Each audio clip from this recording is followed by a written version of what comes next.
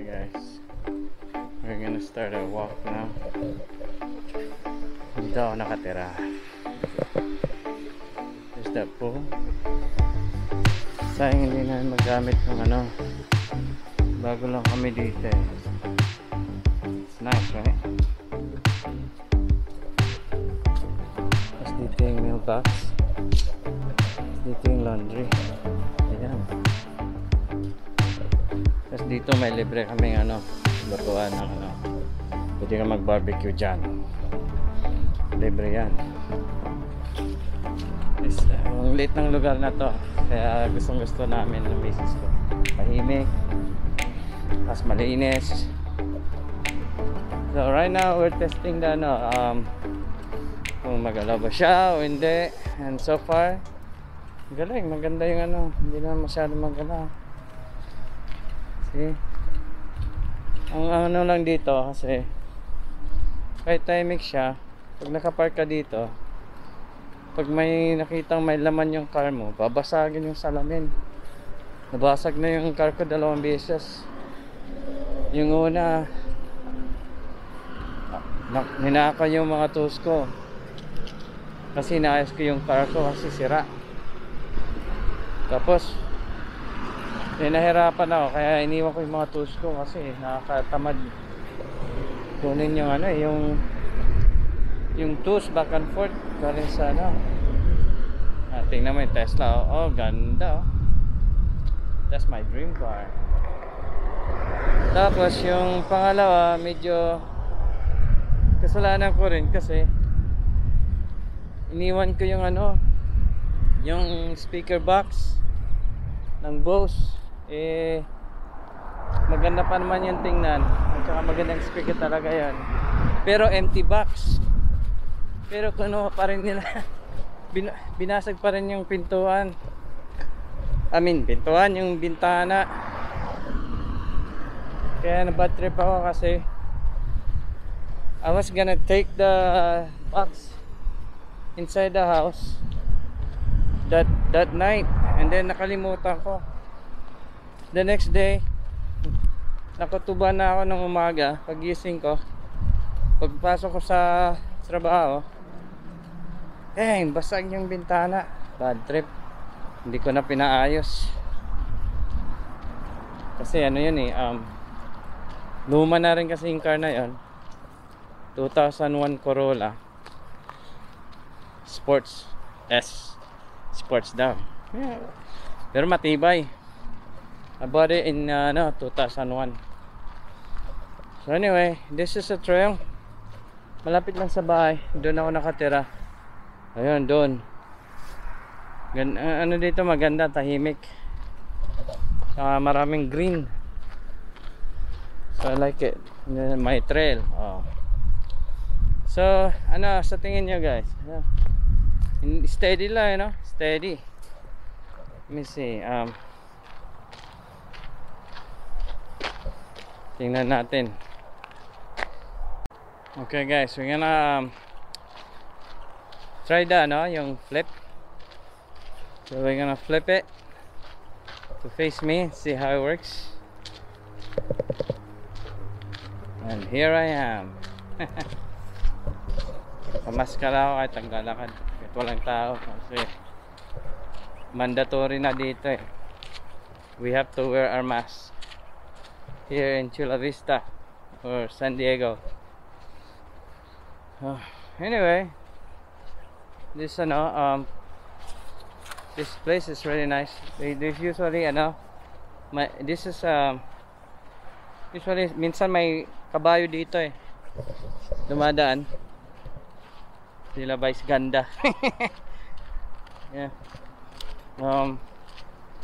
So there's see, meron ditong tae ng kabayo.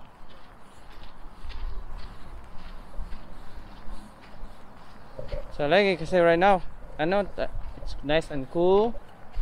Hindi siya mainit. Kahapon medyo mainit. Right now malubig yung hangin. Mahaba tong trail na to eh. Masarap dito mag jogging. We've been here since October last year. I'm just now adjusted. It takes me a while. Oh look, may rabbit oh. May rabbit oh. Ayun oh. Sandali lang. Ayun. Oh, kita mo yun? May rabbit. Ang dami dito rabbits. So anyway, thank you if you're watching this. If you're watching my channel, I know it's my vlogs are a little bit boring, but I'll try to make it fun, or I'll try to vlog more, so para interesting naman. Papalipad natin yung drone saglit lang para makita tayo sa itaas. I'm gonna try to run para makita nyo na tumatakbo ako, and to see how the stability respond to my movement. Alright, saglit lang. Okay guys, I tried to do tracking mode. So you can't use the tracking mode in a FPV mode while it's an FPV mode. So pag naka FPV mode siya, hindi siya pwede gamitin yung tracking mode. So we're gonna remove that from FPV mode. Okay, right now it's a follow mode. So I'm gonna click on my face, track on. Let me see. Oh, what happened?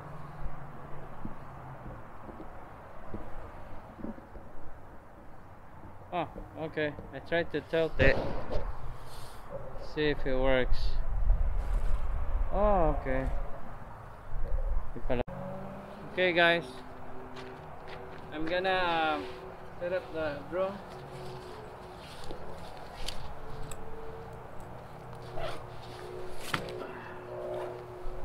Okay, see if it's tracking.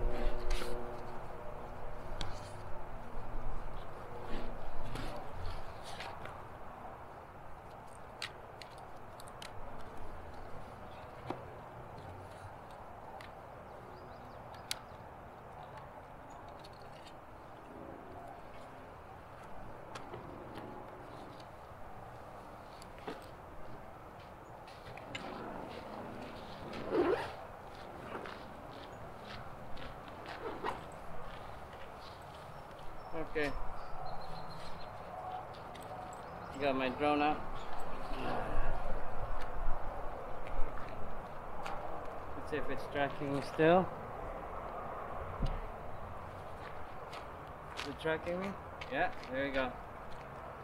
Alright, so I got my drone out, and we're gonna set it up real quick.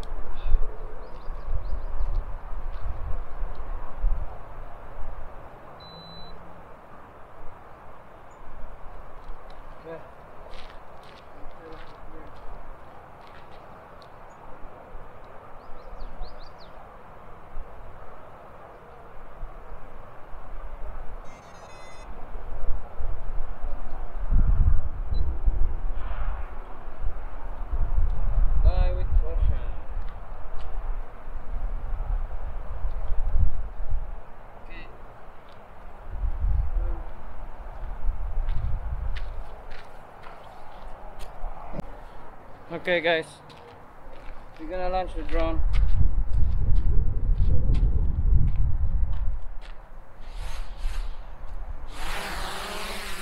Ooh, dusty.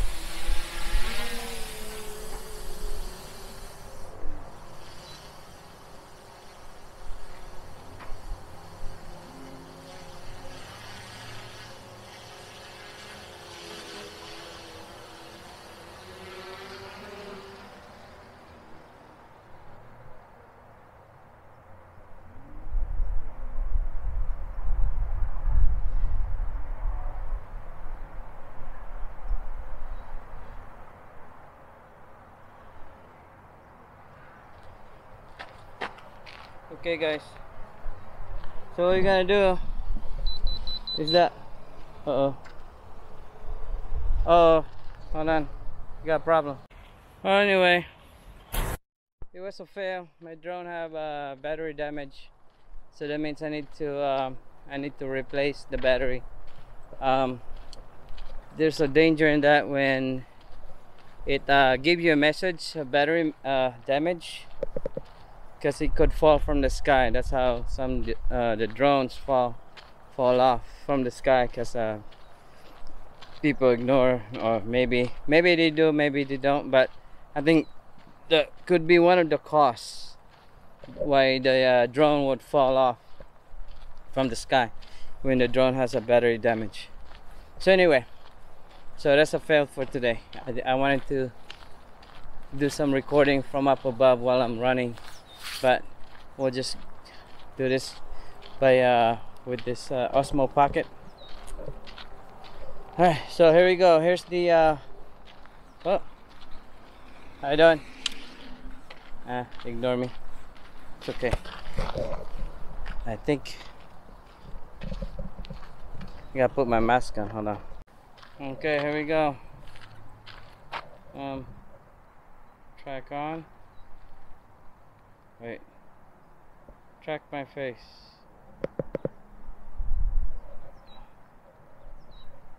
Alright, there you go.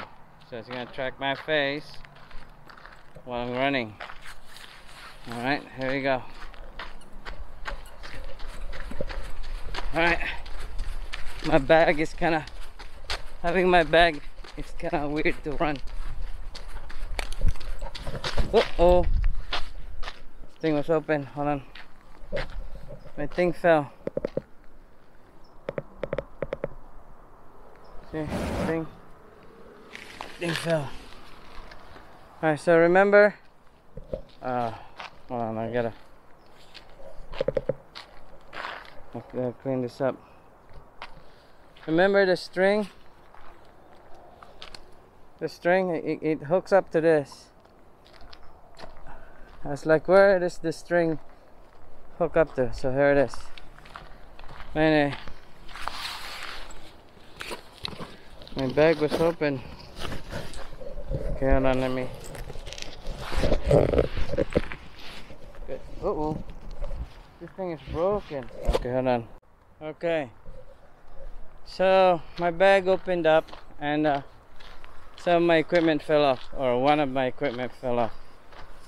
It was the holder for this Osmo Pocket. As you can see, I'm still on the trail. It's a very long trail. I'm not gonna run now, so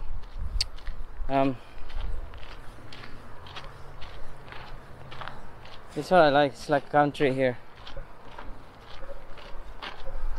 And look at this spot. It's this big tree. It's a pine tree, I guess, what you call it. And it has this bench here. It's a nice place to hang out. Look at that. Wow. See that? It's pretty cool, huh? And there's the bench. It says Eagle Scout by Justin Castro, Troop 1194, October 2015. Wow. Oh, look, a penny. Yeah, it's a good luck. I leave that for somebody. There's some wood. Pwede ka magsaing. Panggatong tawag. Look at this. We rode here our bike, and my son got scared because he's not used to the slide. It's so many branches, and it makes a nice shade. People can slip over here at night. So nice. I like it.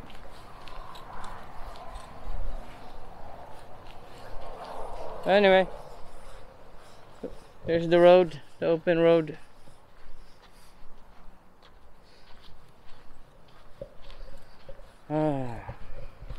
Okay guys, this is the FPV mode. Alright, FPV mode.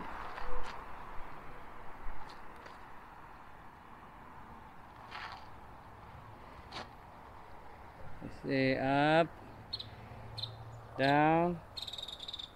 Oh, there's a bird up there. See that up there? Yeah, it's up there. Okay, so that's the FPV mode. And here's the follow mode. Okay, hold on, let me see. Okay, this is the follow mode. So I'm turning this thing and it's following me. See that? I'm spinning around my face and it's following me. And I'm putting it down, still following me. It's pretty cool. I'm putting it up, still following me. Galing, iba? That's a little bit off center. There you go. Yeah, so that's the follow mode. It follows my face wherever I position this. Yeah, I can see the thing tilting. So that's follow me mode. Okay guys, the now we're gonna flip it. You press the black button. You know how it has a black button and a red button for recording, the red dotted button. Okay, so the black button without the red dot, yun ang ipipress mo 3 times to make it spin around. 1, 2, 3. Yeah, no? Now back to me. 1, 2, 3. Ayan. Tapos to center it, you press twice the plain button. 1, 2. Ayan, center siya. And then you can manually turn the head, the camera, up and down with your hand, with your finger, like that, see it, and then it stays, and then back to you. See that? So you can do that by using your finger. I'm using my finger right now. There. I know you don't see it. I was gonna have my drone to record the other image of me doing everything else, so you can see it. Unfortunately, my drone battery died, went to heaven, so he didn't want to be around no more. Okay, so I'm hearing things, the rabbits or the lizards. Okay guys, look at the view in front of me. Ta-da! Looks nice. I like it. Sa Pilipinas, maraming ganitong trail na magaganda. May coconut pa. Tsaka banana dito. Wala dito mga prutas, mga puro leaves lang, tsaka puno, grass. Wala dito, walang ganon. They don't like mahilig sila sa grass lang.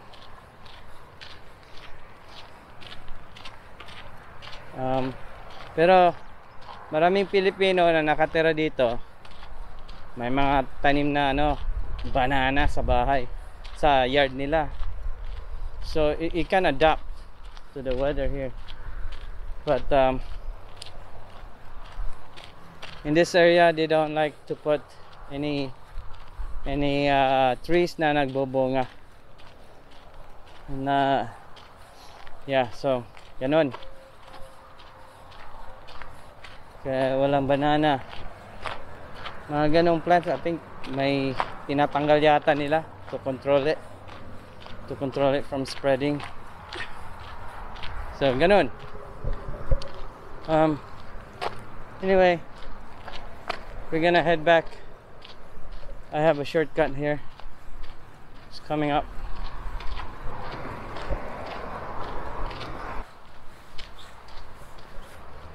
Alright, this is my shortcut right here. Naiipa ako. Damn it. Okay, buti na malapit lang ako. Okay, shortcut.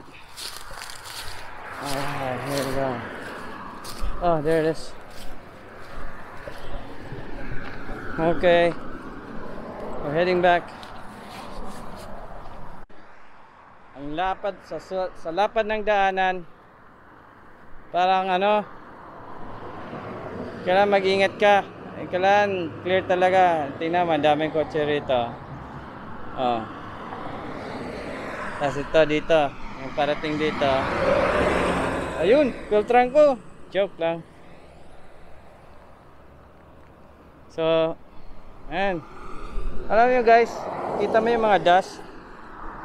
May nilagay silang pipes. It only took them ano, I think it was a sewer pipes. Itim yung kulay. It only took them like 1 day or 2 days.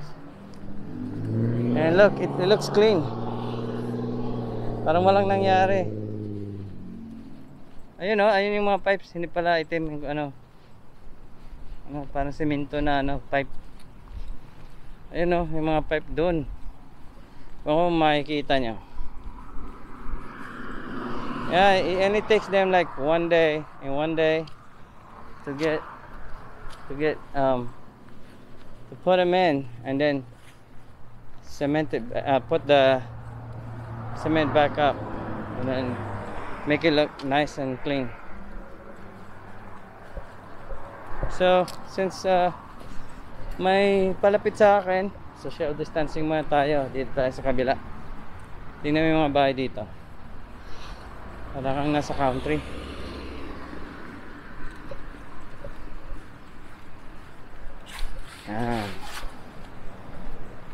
May bundok dito sa amin, oh. Lapit sa amin, oh. So, tuktok niya may mga bahay. Dito ano to, ano, parang small shop. Physical therapy, at saka iba pa. Tapos sunod dito ano, senior living. Alam mo, nakakatawa guys, after this senior, before this one is our place, yung tinitirahan namin. Pero after this one, yung senior living, ang susunod dito na area, sementeryo. Di ba? Pagtanda mo, tira senior living. Pagtapos na ang panahon mo, sa sunod, sementeryo na, which is sa kabilang kanto lang.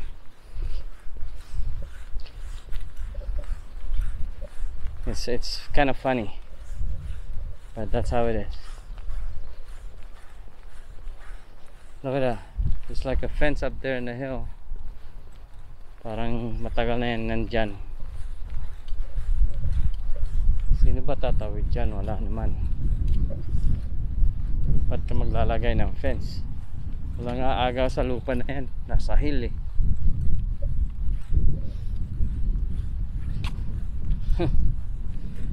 Anyway, ayan, senior living yan dyan. Tahimik dito, kaya mayroong ganyan. Yan o, Atria, Bonita, senior living and memory care. Ayaw ko dito. Gusto ko sa Pinas.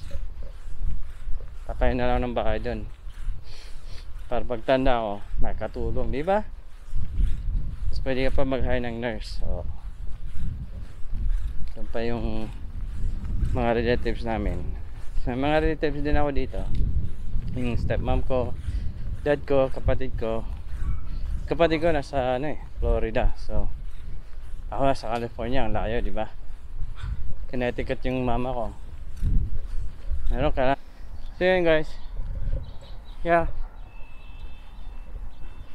Oh, guess what?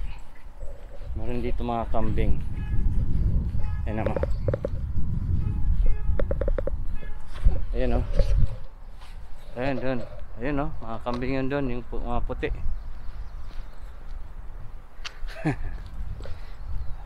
Ayan, ha? Ayan o.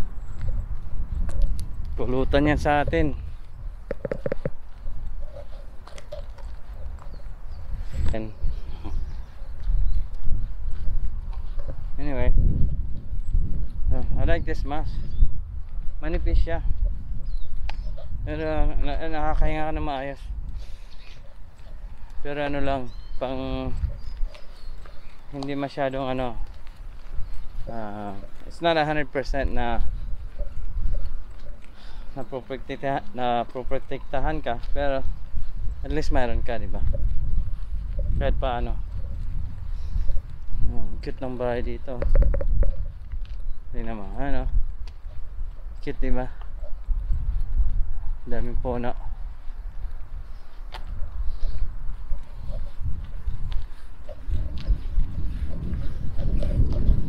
Ayan. Lapit na ako. Malapit na ako makapag-CR. Ang lamig. Sarap ng hangin.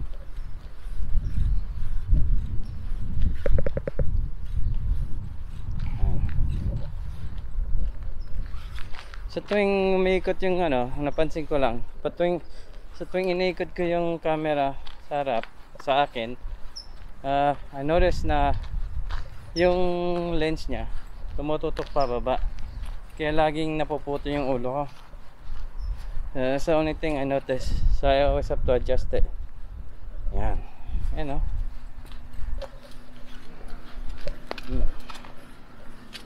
Well, this guys, dito ako nakatira. May fence siya, diba?